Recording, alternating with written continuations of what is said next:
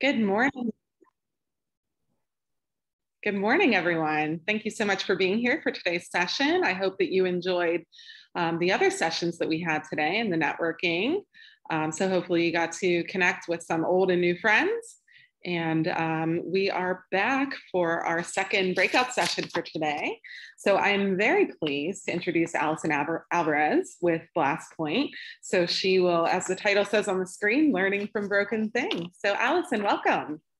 Hi, thank you so much for having me. This is going to be a ride, so I'm going to go ahead and dive right in. So my name's Alison. I love learning from broken things. I've given some previous talks here at TechFest, including ones on learning from my own mistakes, as well as classic and famous bugs. I've given another talk on how to build algorithms that won't complete before the heat death of our own sun. Sometimes I think the best way to learn about making things amazing is studying them when they're less than amazing. And as an example, this talk is going to go all the way from the pyramids, and I'm very literal about that, all the way up to this year in 2021.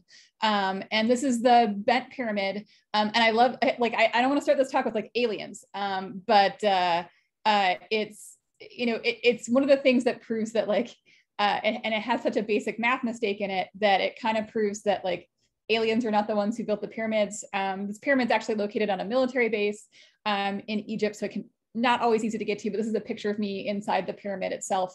And you can see that it started out at a really steep angle, and then they changed it to a much less steep angle.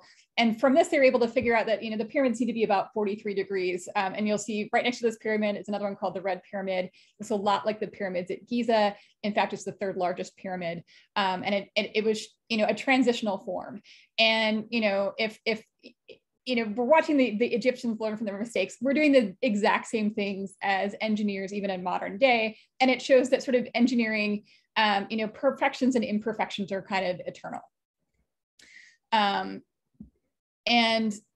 one thing I do want to talk about is I've read countless articles that say, software engineers aren't real engineers. And I say that as total garbage. Both as a software engineer, I think you guys all here are either somewhat affiliated with software engineering or want to be.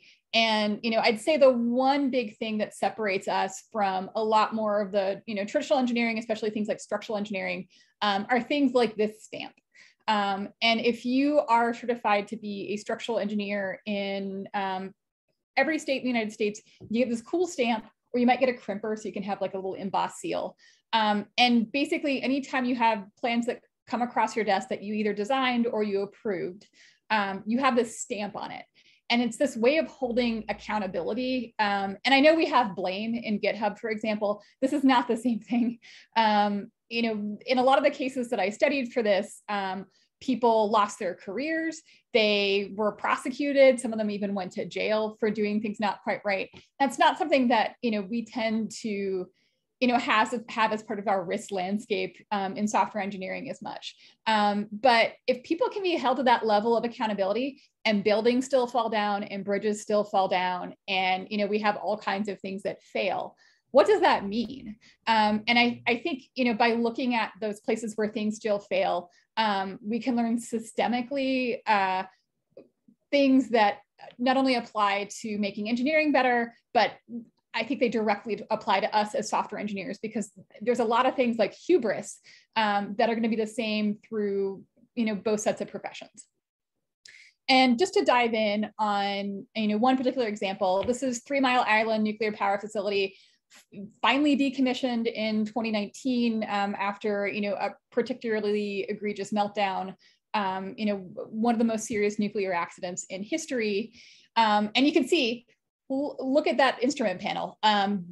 It looks very busy, doesn't it? There's a lot of things going on. And it means that design's a big part of what's going on here. You can tell this is modern because there's that flat screen in front.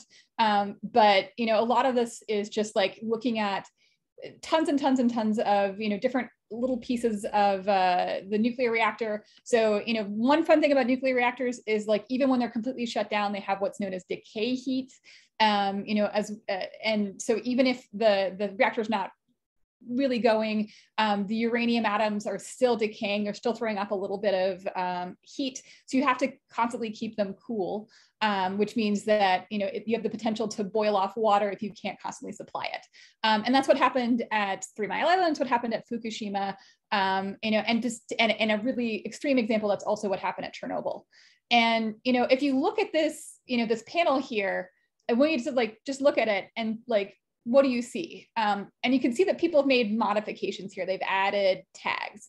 And one of these tags is what obscured sort of a backup sensor, so that so the first sensor that failed, it was wired to a solenoid rather than a valve itself. So when they're close this valve, the solenoid was good job. And when the valve wasn't actually closed, it didn't get back to the instrument panel itself. The other part of it is that there's, sort of a pressure sensor, so you can see, down the line, whether things are functioning properly, and it was obscured by one of these tags. And, I think in software engineering, we kind of end up with this attitude about our users in that they don't know what they're doing. We design things in a specific way and then they use them wrong. And you can look at that instrument panel and, kind of start with that opinion, which I'm going to be real honest, that's where I started out with this. But, one of the things we can learn about is, what's the difference between design and user experience. And, design shouldn't come before user experience. It should be informed by, users' needs, their cognition, how they're going to use things. And the important thing is that users are not the same as the people who are designing things. And so, even for things like, table saws, you could say, okay, lots of people get their fingers cut off in table saws. The solution is don't do that. Or you can think of it as a design problem and build a system that will automatically take into account that sometimes things happen, and that we should, stop, the saw here.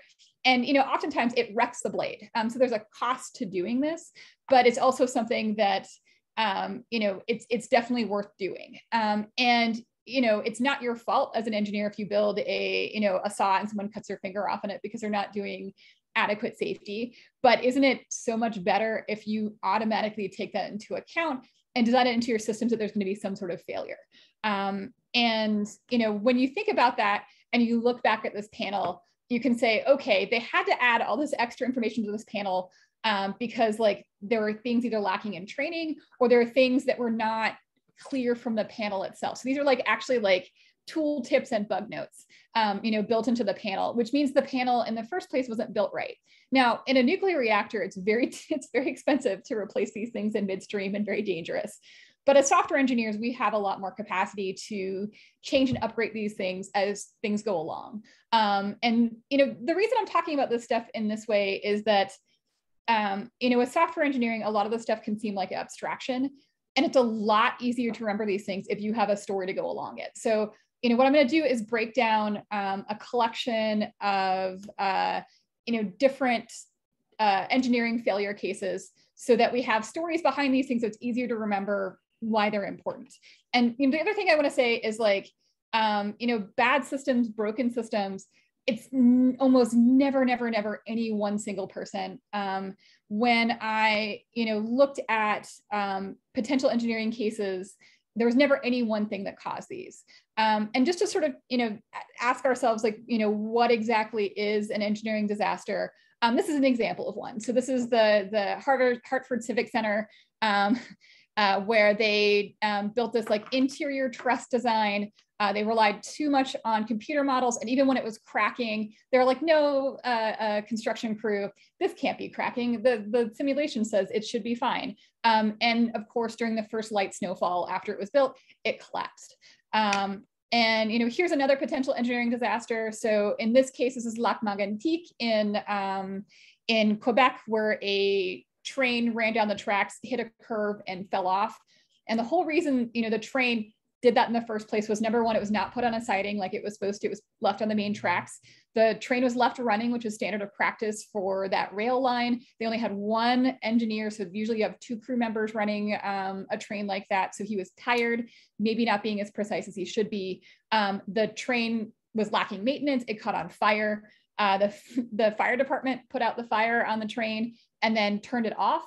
And when you turn a train off, the hydraulics turn off, which means like if there aren't enough air brakes set, it will roll downhill. And that's exactly what happened. So, the train was doing all the things it should do as a train, but the system around it was broken and the way it was used was being broken. And I would say that also classifies as an engineering disaster. This could also be an engineering disaster. So this is the Beirut explosion in 2020, where there was a seized fertilizer that caught on fire, caused a gigantic explosion. I'd say maybe not for this one. I think it could be an engineering disaster, but it's not. I don't know if there's things we can learn from it, because if it's like, don't store explosives near fire. So this is another example of one here in the 1944 Bombay explosion. This is a munitions center that blew up. And there's a lot of case studies I read that were like, 2 ships full of explosions hitting each other, like in Halifax or in Texas City. A ship full of explosions catches on fire. I'm going to say the explosions were doing what they were supposed to do. And maybe there's not a ton we can learn from there. So I'm going to just sort of set those cases aside. But otherwise, we're looking at human-built structure. So I'm not talking about landslides or anything like that. I'm talking about the fault has to be designed with the design of the system, the execution, the intended usage. The natural disasters that affect the structures have to be foreseeable. Like you're building in an earthquake area, prone area, and you're not, putting enough, engineering into preparing for a seismic event, that kind of thing. The sample I chose, not scientific. So I was looking for high impact, easy to remember, likely to have a full write-up. Not everything I could find was in English, so I did my best. And so here are the 49 N1s that I chose. And for 48 of these, I ended up basically writing out like an index card. I've got them with me right now. Basically going through every single incident and looking at what were the causes. And like I said before, you'll notice there's not a single bullet point on any of these cards. And in fact, a lot of them are covered front to back, just looking at the causal factors that come together. And, here's the rough breakdown of, the types of structures that ended up failing. You see there's a lot of bridges in here. There are a lot of bridge failures sort of at the dawn of, ironworking for bridges, before there was a lot of built up knowledge about, how bridges should be built. What are the most safe designs? How do you build for redundancy? But the latest one I cover collapsed in 2018, well into us knowing how to build a bridge. And so I think there's a lot you can learn from that kind of thing. And so looking at, one of these in depth. So here is the Hyatt Regency walkway collapse prior to 9/11. This is like the most serious loss of life in a building structure failure in the history of the United States. It was a bunch of people on sort of 2 suspended walkways above above what was made into a dance floor for the day. And the walkways themselves were extremely under-engineered. It was an overly complicated design. So they were, they were kind of using new thoughts about how to build these kinds of structures. They had inadequate safety margins. And because the design was overly complicated, it wasn't immediately obvious that the safety margins were being breached. That they ended up changing the design where like the second floor walkway hung off of the 4th floor walkway, doubling the load. And that compromised it even more. When they went to build the design, the actual, site engineers were like, oh, we can't build it like this, so we have to change. So there's, if you look in the corner here, there's sort of like a diagram of like a critical component for holding up the walkways and connecting them. They're like, we can't do it like that. So they went from the original design to the actual construction. And when it went back to the original designers, they didn't say, oh, okay, let's redo our math. They were like, check, this looks fine.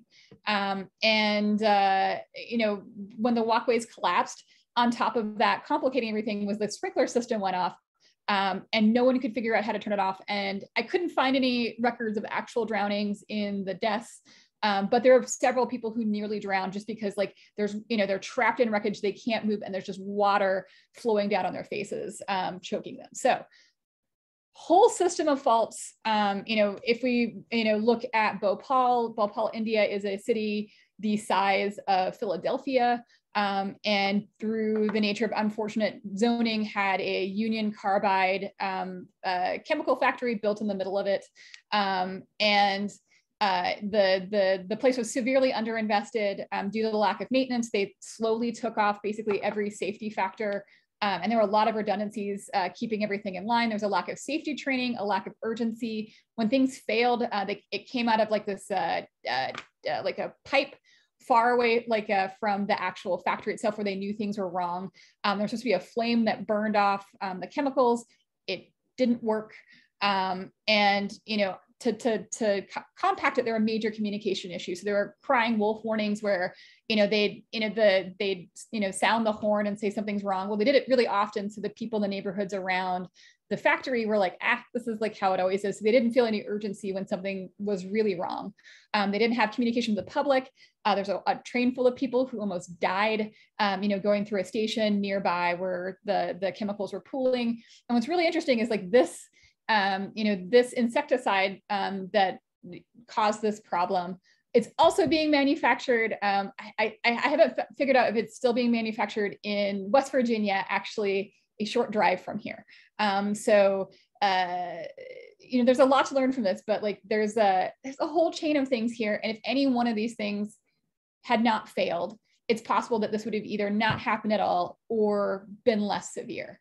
Looking at and totaling up, all of these factors, I found, some really key themes that, as an software engineer, some of these sounded really familiar. So we're going to talk about these like one by one, but we've got like design flaws. As a CEO, I actually think like poor leadership is something that is really worth studying and understanding, because this is the stuff that's easiest to fix. It's just like the decision part. There's this, this German concept that when you have something that you need to fix, you fix it first through organization and processes, then you fix it with electronics, and then you invest in changing infrastructure itself. And so the leadership is like the cheapest thing.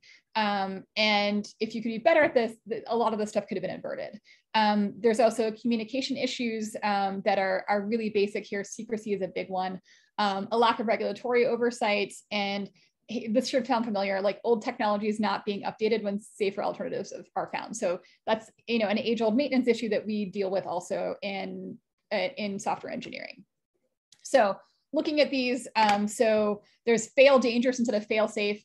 Pretty much everything that I studied that had like hydraulics as a major part of the failure was a big piece of it, because like, the fire would burn through the hydraulic line and the doors wouldn't open or the brakes stopped. It was always something like that. So, it meant that if something broke, it failed in the dangerous direction, not the safe direction. There's advancing new technology without adequate testing. I'm definitely guilty of this, where, you're like, oh, look at this cool new thing. I want to use the cool new thing. And you don't think, there are many, many more tried and true things that already exist that we should be using in its place. And one of these examples are the Florida International University pedestrian bridge collapsed while it was being built. One of the key reasons this thing failed is that it's made out of a concrete truss. And if you're like, know anything about trusses, those two words don't belong together. If you look at the bridges here in good old Pittsburgh, Pennsylvania, we have 1 million truss bridges. There's a lot of them. Hot metal bridge is one of them. And they're all made out of metal, which is a ductile, flexes with stress kind of thing. Concrete's not really known for doing that. And it was something that the engineering team really wanted to do. They really wanted to have sort of like a feather in their cap of advancing technology. And they ended up building something that, there are many, many bridge designs out there, and they work really consistently, and they decided to do something new. They didn't test it. And even when there are issues found, they didn't, for example, contact the Florida Department of Transportation to shut down the highway. And they ended up killing 6 people when this bridge collapsed. Even more egregiously is the Sampoong department store. It's located in, or was formerly located in Seoul, Korea. It's built on top of a landfill. So it's already got like a less than stable foundation. It was originally supposed to be residential buildings, but they decided to make it into a gigantic department store, which meant modifying the plans repeatedly over and over again. And the engineering team, when they saw the changes happening, they resigned. And they were like, we're not doing this. And Sampoong is I don't know the Korean word for it, but in Japanese it'd be zaibatsu. So it's like a big horizontally integrated giant corporation. Mitsubishi would be an example of one. So they build cars, bridges, pens, everything. And Sampoong's was the same. And so they had their own in-house construction team that they used instead. And they kept changing things without going back and doing the math. They thinned the columns, they made less columns. They put a restaurant floor on the 5th floor that had it had to be 3 feet of concrete so they could have a heating, heated floors. And actually heated floors are awesome, but they should be a part of the design from the beginning. And so when the building collapsed, it killed 500 people. And none of it should have happened. All of the technology existed to go back and check the math on this. And because they had sort of the chairman running everything, no one questioned him and no one did the due diligence to make sure that the department store was safe. Not designing for severe but expected operating conditions, I give you the example of the V-22 Osprey. So it's like not quite a helicopter, not quite an airplane. It does not. If an airplane loses power, it will glide down by its wings. If a helicopter loses power, it will spin down on its blade. The V-22 Osprey does neither. It was designed basically to be, that hybrid that could pick up troops, individually without a runway, on a battlefield, and then cruise like a plane so it could take them really far away really quickly. And one of the big problems with this thing is that it could not operate in severe dust. And this is designed for the Marines, and the Marines were doing, lots of things in areas with desert. And so if the crew thing you're building can't operate in desert because it's too much dust, that is a major design flaw, and it makes, it really messes with troop readiness time. There's been quite a few fatal accidents because of that. And so it's something that's yeah, maybe this should not have been. Another example of a design flaw is just, the failure indicators are not visible. So this one is pretty literal. It's the Almo Bridge in Sweden. Basically, this big boat here hit the bridge and knocked it down. And it was such a foggy day that no one could really see anything. The river was iced over, so they couldn't, get out of the boat and block off the bridge. They damaged their communication tower, so they couldn't even radio anybody. And so there were cars driving off of the bridge because they had no idea it was closed. Another example of the failures, indicators not being visible, there's also a bridge that collapsed in West Virginia called the Silver Bridge. It was made at an I-beam where it had a crack in it, and you couldn't quite see it. And even after inspections, it wasn't visible. And it ended up failing and, being one of the most deadly bridge collapses in US history. So I'm looking at my card. It ended up killing 46 people almost immediately. So it's not only that failure factor in indicators not visible, it's also that lack of redundancy, because once that I-beam failed, the rest of the bridge failed, and it took one thing to kill 46 people. So there's this idea of poor leadership. There's a Japanese phrase that's the fish rots from the head. That's definitely true in this case. There's leadership being unresponsive when staff raise concerns. And this is something that has happened, twice at NASA, if not more, because in both cases, engineers raise concerns in Challenger's case about the safety of the launch on a cold day. In Columbia, people noticed from the video, they saw the foam hit the wing of Columbia. They went to management about it. The Department of Defense actually has spy satellites where they can look at things with really high precision. And NASA turned them down because they were well, we don't know what we'd do if we found a flaw, but they didn't even try. And so in both cases, there were people who realized something was wrong ahead of time. They went to management and they were ignored. And in both of these cases, NASA, in the face of the lack of information. So for example, for Challenger, they didn't have information on launches on cold days because they hadn't done it. And so they took the lack of data as being like, okay, do it, then rather being like, okay, here's the lack of data.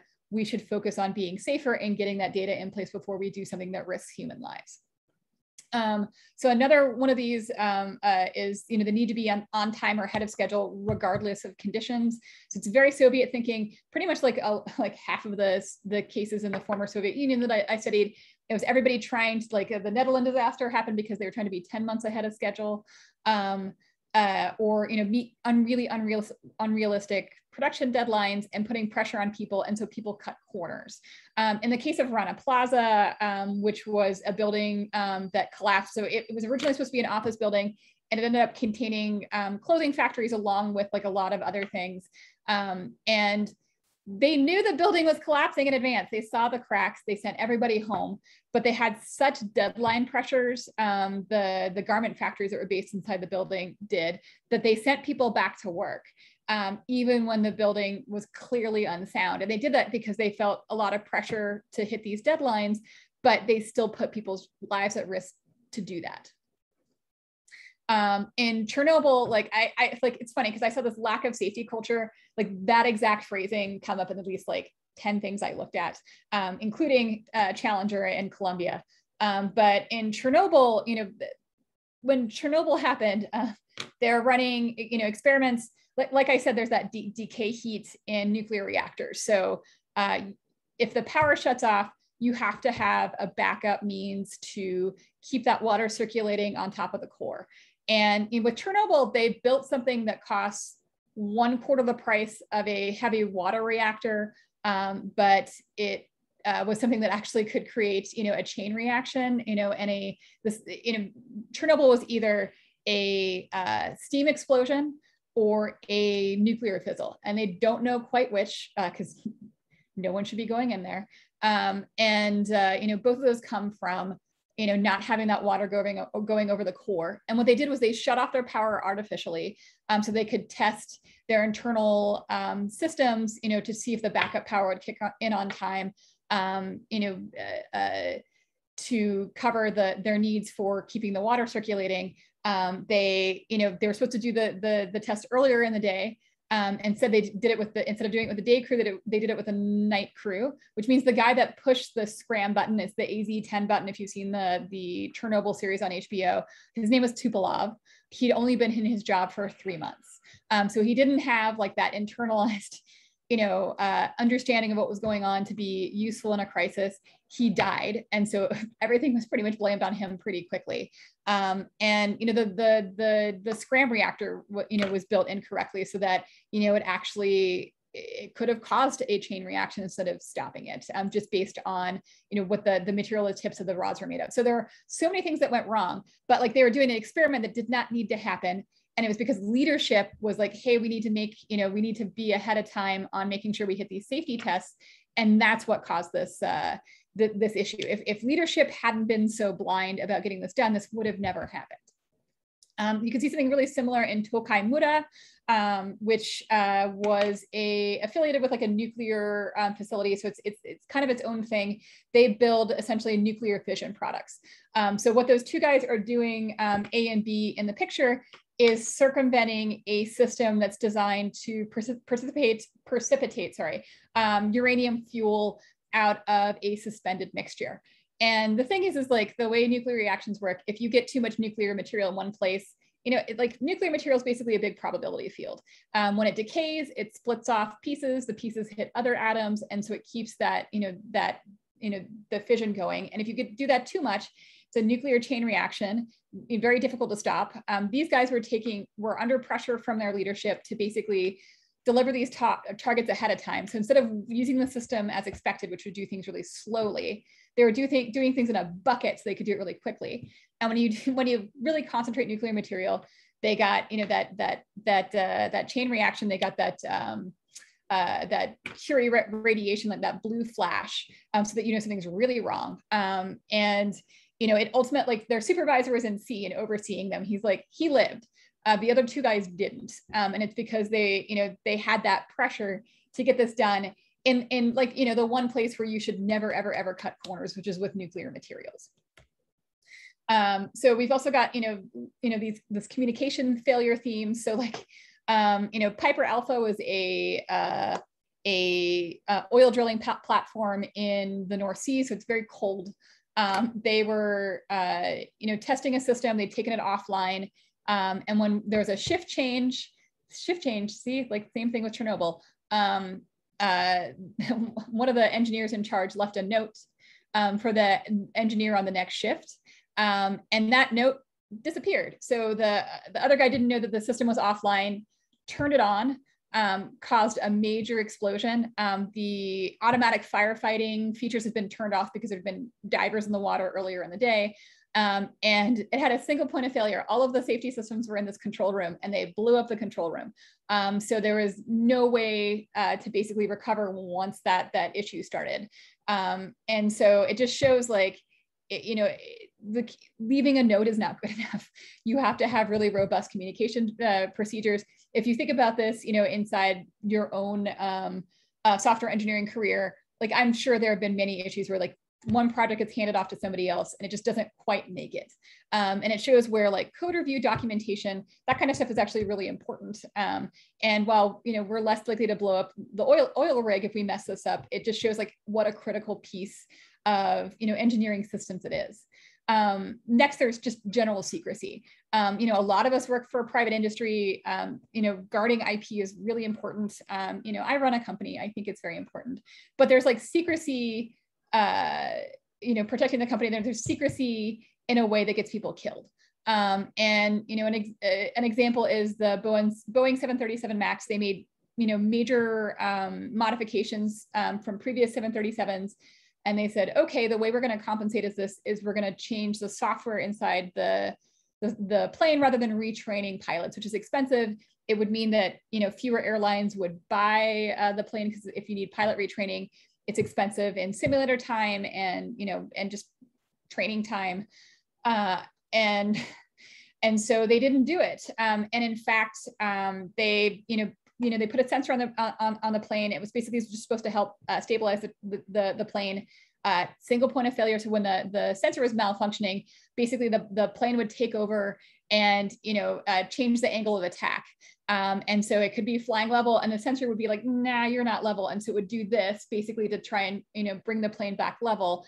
And in the two cases where there were crashes, Ethiopian Airlines and Lion Air, the pilots were fighting the plane. And there was another incident where they figured it out, but it was like things that were not in the manual, things that, they kept as a secret feature so that, even though it affected life or death of the plane and it had a single point of failure, it was something that was not openly, they didn't train people for it. They didn't put it in the manual. They didn't let people know about it. So, pilots were not prepared and it caused 2 plane crashes. Another example, I already talked about this, is like Bhopal, where, not only did they have their faulty siren, they didn't tell the local hospitals like what kind of chemical, because they didn't have disaster procedures. They didn't tell them what kind of chemical had been released. They didn't know how to treat patients. It was basically like lots of people who suddenly got sick. They didn't know if they were being poisoned. They didn't know if it was a disease that was happening. All of a sudden, they couldn't tell what it was. And they didn't have an antidote on hand basically to treat people immediately. Thousands of people died because of this.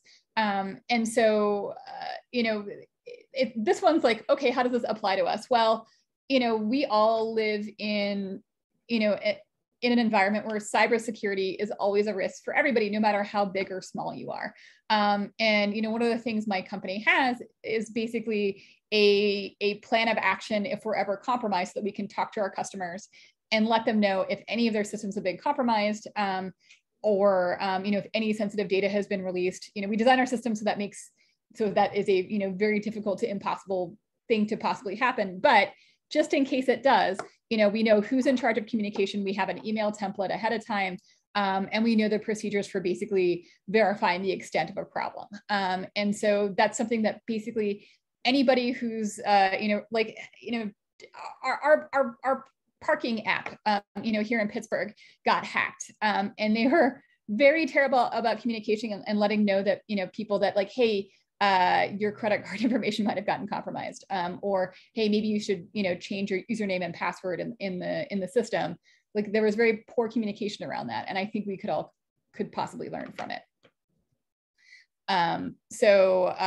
Getting down to the end of it, so we've got other factors. We've got the Chiso Corporation, based in Minamata Bay in Japan.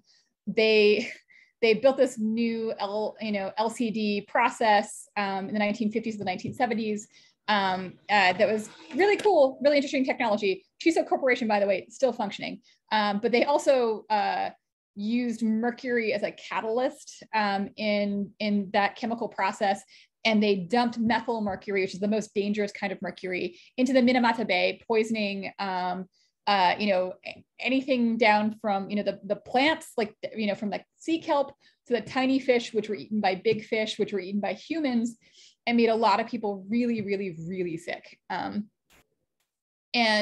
the Chiso Corporation was very good about secrecy around this thing. They would buy entire fish catches, so scientists couldn't check the mercury in them. They put in a fake safety system, and they're like, look at this thing we did, it's safe now. That didn't function at all. They used Yakuza to keep protesting families out of shareholder meetings, even though each family had bought like a single share. And in the middle of all of this, like, the Japanese government was kind of like, well, progress is really important. We suffered a lot during World War II. We need to build, these new robust industries, which are the future of Japan. And so they were very lax at enforcing regulations on this. We've also, we can see, and I think this one is very, very relevant to us as software engineering, it is, old technologies not replaced when safer alternatives have found. So this was the I-35 West Bridge collapse in Minnesota. A lot of us probably remember this. I remember being, living in Pittsburgh with all of our bridges of, varying levels of maintenance. It definitely, gave me personally some food for thought. The issue with that bridge in particular was this gusset plate. They were doing construction on the bridge, so it was overloaded. It had cement trucks on it. But for a normal bridge, it should have been within capacity. But this bridge was built, I think, during the 60s using this gusset plate design. And, one of the things that you can see in like bridge collapses is that there's always an issue with like vehicles getting more frequent and heavier over time. So, trucks now weigh twice as much as they used to. They carry more higher loads. We're more likely to drive trucks or SUVs, which just weigh more. So there's a lot more stress on bridges. And this gusset plate is kind of an old technology that was fine when it was originally designed, but now is no longer relevant. And that's what failed in the bridge and led to its collapse. There's like an entire school bus of children on that bridge, and all of those kids lived. So a good job to that bus driver. But it's a kind of a terrifying thing thinking about like the state of things. And if you look at this and you look back at at your software engineering, we've all got these old code, old technologies, and they're just not being replaced when safer alternatives are found. And so, that's definitely something for us to think about. And just, to get into like a little bit more depth, I have 10 minutes left, so I'm probably not going to get through all of these. We're going to talk about just a couple of them. And my favorite being the USS Princeton, which, you can see that guy's hat kind of like, just whoop, off of his head. That's Captain Stockton. He designed that cannon along with John Erickson, who designed the monitor from the Civil War. This killed 2 cabinet members pretty much immediately. And the main concern was that the gun was new technology. It was cast iron. It had been fired twice, and on this third time it blew up.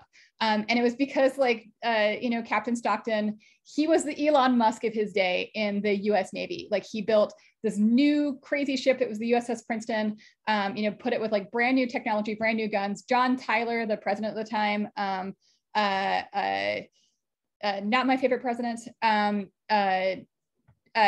really loved this guy, thought he was the future of the Navy. And, he blew up John Tyler's father-in-law, by sort of being like, here's this new thing. I'm really excited about this new technology, and not putting a lot of thought into how it could fail. And it was ultimately the metal bands that were just not quite right. They'd been changed from Ericsson's design, and they were the cause of the problem. And, this is related to things we were doing today. So this is the Ponte della Costituzione Bridge. It was built by Calatrava. You can see that it's like glass on the top, which means anytime it rains, just people fall. And this is like, not blowing up and not killing anybody, but it's also like, oh, look, you can see the canal below. And I've been to Venice. There's not a lot to see in the canal, I'm going to tell you. But somebody wanted to do something cool, and they didn't think about how it would impact end users. And, the result is like lots of people fall down and hurt themselves on this bridge. Same thing, a similar thing happened in Falling Water, where, they were looking at building, concrete and rebar designs were kind of in their infancy. There was a disagreement over how to build this balcony, and it ended up sort of, the last time I was at Falling Water, you couldn't walk on it. And it was, just showing that, even in kind of like the perfection that Falling Water is, when you have new technologies, and you don't know exactly how to apply them, you can end up with things that are less than ideal. And if we want to talk about this in software, this is the Microsoft Bob interface. It's like, I remember it from the 90s. I thought it was kind of cool, but it ended up being very slow and difficult to use. And like, if you look at this picture, is it really clear what you can do with the things in this picture? So it's kind of just because you can doesn't mean you should. Definitely push the envelope of innovation, especially if there are not existing tools for you to use to overcome whatever problem you're trying to solve. Otherwise, like as engineers, we should have enough perspective to be using tried and tested techniques wherever problems are already solved. And hey, that might mean using a library and reading the documentation rather than building something from scratch yourself. So here's the designing for severe but expected operating conditions. And I want to talk about one really specific one. So this is Fukushima power plant. I've been to Fukushima Prefecture. There's still signs up measuring the amount of radiation in the air in that area. And you can see, like I highlighted it with this red box here. It's the diesel generator room. And what did we learn today about nuclear power? There's always decay heat. You always have to be cooling the reactor. And they put their backup generator in the lowest point of their facility, closest to the ocean, so that when the wave hit from the big Japanese 2011 earthquake, it definitely went into that room. And that diesel generator room should have been on the platform or on the hill behind them. And so that was a huge mistake. And what's crazy is that they had a huge storm, and this thing had already failed once, and they didn't put any urgency behind fixing it. And just to show like, hey, that height of tsunami wave was not entirely unexpected. This is a rock. Yes, it's a rock. It's perfectly legible. You'll just have to trust me. It's not written in any kind of special ancient language. It's from 1933, and it's up the coast from Fukushima. But it basically, like, this rock says very literally, do not build houses below here because this is where the last tsunami happened. It's actually up 28.7 meters up that hill. So it shows you how high waves can possibly get with tsunami. And the funny thing with Fukushima was it was originally the building site was originally at 30 meters, and they lowered it to 10 meters rather than building it up because it was cheaper. If you're thinking about tsunamis, I guess like the best metaphor might be healthcare.gov, which, that first day that it was open, where people could sign up, on the national exchange for Obamacare, 6 people were able to sign up for healthcare because like it just got hit by a tsunami. And they were like, oh, this was super unexpected. And like, there's so many things that could have been done to prevent that. For example, a phased rollout where you went online for smaller states and you worked your way up to larger states, and not everybody, got access at the same time. We all have different health plans for different states, so it wouldn't even been a conflict to do that. Like this definitely has applicability to everything that we do. So like, understanding the extent of, what your requirements have to be is extremely important. And the other thing I'll say that's the opposite of this is that over-engineering is also something to keep in mind. So you should engineer for the tsunami wave that, you know, you can expect and you have historical data for. You know, I see a lot of things where people are you know, worried about, for example, a sunspot storm, you know, causing a major failure of, you know, the electrical power system, which, like, good, prepare for that. But first, for example, in, you know, for example, in Texas in 2021, you know, before that, maybe prepare for colder temperatures, for temperature fluctuations, because we're seeing those more often. In Texas, they had those cold temperatures in 2011 and they didn't prepare. And a decade later, the exact same thing happened. So you should be, you know, pretty historically based on your parameters. You're going to have to make judgment calls on it. But it's definitely a part of what we do. So I think it's, you know, very important to think about. You know, we talked a little bit about, you know, those invisible silent, you know, failures and indicators. You know, this is back to, you know, 3 Mile Island. And, you know, I talked about the sensors not being visible. One of the other pieces of this is that you might notice in this picture, there is no control room in this diagram because it's in a completely different building. So when things were going wrong, there was, you know, this was back in, I think the 70s, sorry, 3 Mile Island was, I didn't write down the year. I believe it's the 1970s, I think 1978. It was during the Carter administration.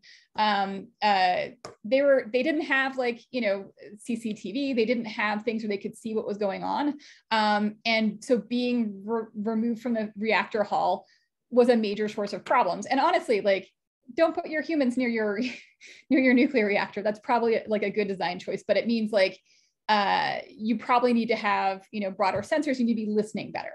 And, you know, there's the Alamo collapse that we talked about, you know, where, you know, you're driving blind and, you know, you don't know, you know, when the road's going to end, and you're not telling other people when the road's going to end. And, you know, same thing with this 737. So, you know, when that failure, when that sensor was wrong, there was no way to know that, you know, it was inaccurate, that was the cause of the problem. There was no way to know that feature was the cause of the problem. And so there's these silent failures, and they can potentially be deadly. And so, you know, for us as software engineers, you know, we need to be thinking about, how do I put, you know, alerts on things? How do I make failures more visible to me?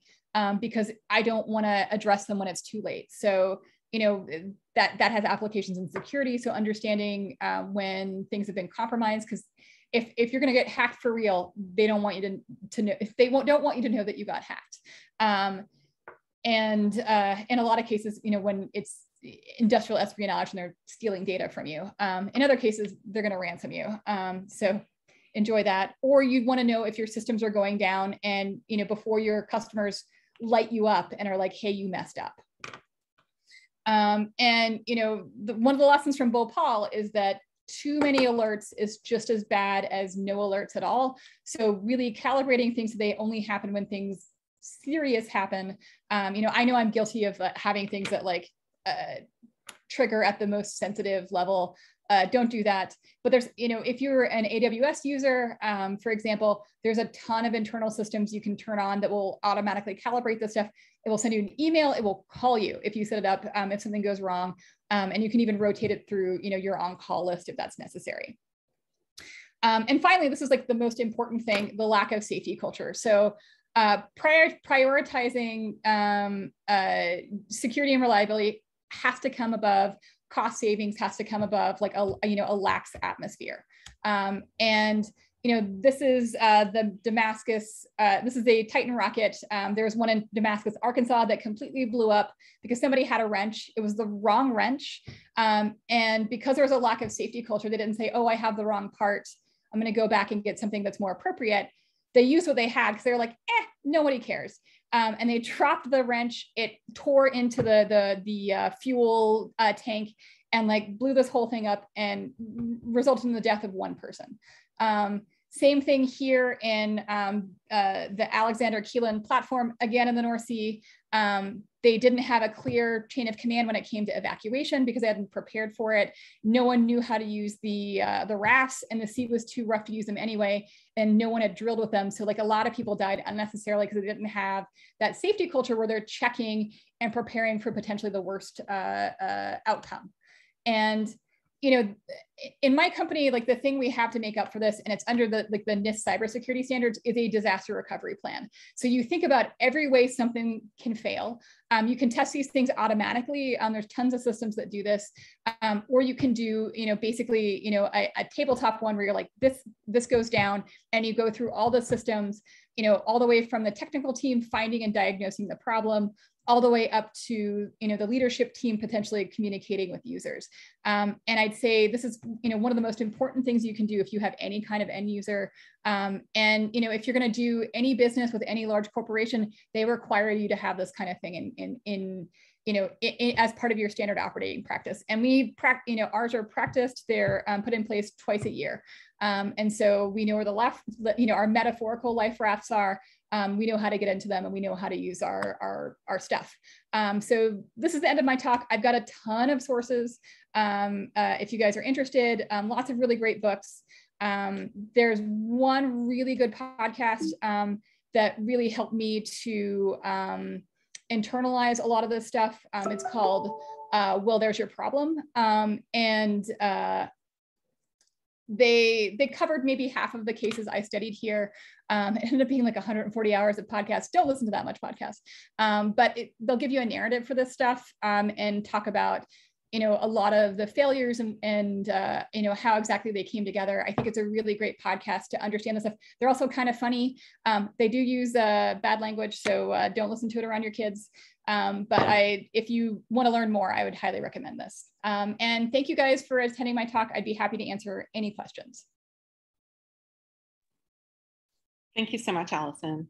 So yeah, if anyone has any questions, if you want to just unmute yourself, or you can enter your question into the chat function. All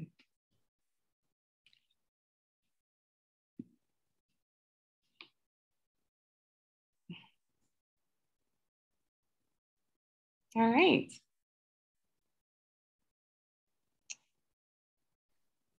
So it doesn't look, did you answer the one, did you look at Teflon in your research? So, okay, no, I did not study. So I studied two chemical failures. So I had the Chiso Corporation and Bhopal were the two key ones I looked at. Yeah, there's Teflon, and there's another really good one that I almost added, which was basically microwave popcorn killing people. Like there's apparently like this like medical condition called popcorn lung from like the chemicals used to make microwave popcorn. There's only been one case found in people outside of the microwave popcorn manufacturing industry, and it was a guy who would microwave popcorn every day and then like open it immediately and inhale because he loved the smell. And they had to put like major safety systems in place to prevent any further like people died from popcorn lung. They're kind of seeing something a little similar with vaping, which is interesting, but I have not done research into that thing. Michael Higgins wants to know, what's your favorite book on this sort of stuff? Oh, great. So I have a couple of the recommendations listed in the sources. Voices from Chernobyl is an amazing book. It's based on interviews directly with people who are involved with the accident itself. It is what the HBO series was largely based off of. It's a really wonderful, very thorough book. I'd say, let's see if I can get to the other previous ones. I've also got a book here called Collapse: When Buildings Fall Down. It's like not a super heavy book. Seems to be, pretty accessible. I'd recommend that if you want to go into things. I also think there's a really wonderful book called Why Buildings Fall Down When Structures Fail. So there's When Buildings Fall Down and Why Buildings Fall Down. They're both great books. And if you really want to be scared about our nuclear arsenal, I recommend Command and Control. It's also a great book. Homer Kwan wants to know, with today's software engineering seems more about integration components from third party with the recent ransomware attack or incidences. Do you have any suggestions on how to improve the software supply chain?